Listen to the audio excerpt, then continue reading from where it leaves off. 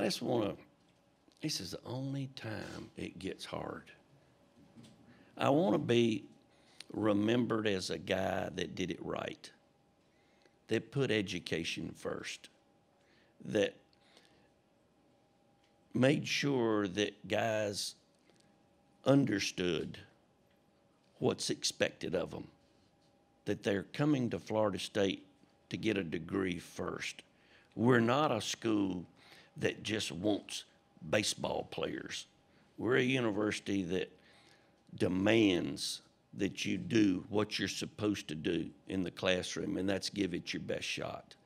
I want to be remembered as a guy that played the game hard, but made others around him feel good when they whipped my fanny.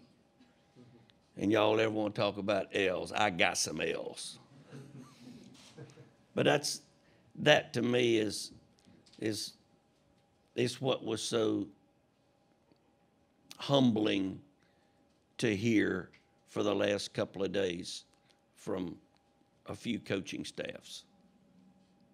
Because there's a certain way that I think the game of, we're dealing with college baseball players.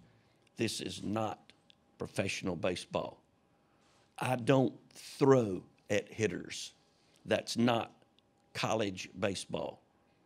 College baseball is one in which a student athlete, and there's no better description of a baseball player than a student athlete. They have responsibilities, but their main responsibility is giving it their best shot in the classroom and on the field.